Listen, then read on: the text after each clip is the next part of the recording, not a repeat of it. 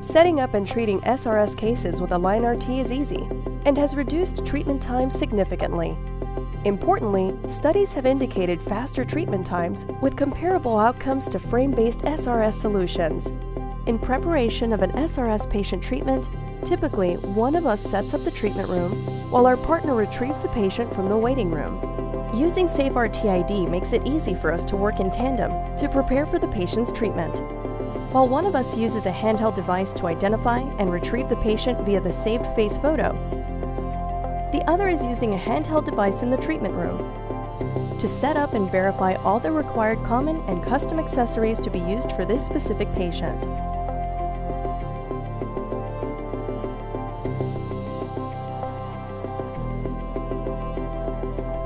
Two important accessories vital for successful setup and treatment of SRS patients are a custom open face mask that provides our patients with greater comfort and the Varian SRS head adjuster accessory.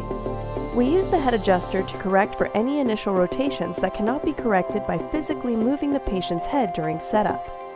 As we walk the patient into the treatment room, he or she stands in front of the SafeRT wall-mounted camera to perform facial matrix recognition. This confirms the correct patient has been selected and matches the verified accessories. Once this has been done, the patient is guided to lay on the treatment couch. When treating SRS, it's critical to confirm the accuracy of a patient's setup and position during treatment, since they'll be receiving a high dose of radiation in one fraction. Using AlignRT gives us the confidence we are treating the patient at the highest level of accuracy and efficiency. As the couch is moved to the vicinity of isocenter, in real time, AlignRT will register the live surface of the patient against the CT plan reference surface and show the patient position misalignment in all 6 degrees of freedom. We first correct gross rotational and translation errors by coaching the patient to move their head while we also move the couch. After this, we correct any minute rotations by turning the tactile knobs on the Varian SRS head adjuster. At the same time, translations are also fine-tuned by moving the couch. When all the real-time deltas are displayed green and as close to 0 as possible, the patient initial alignment has been completed successfully.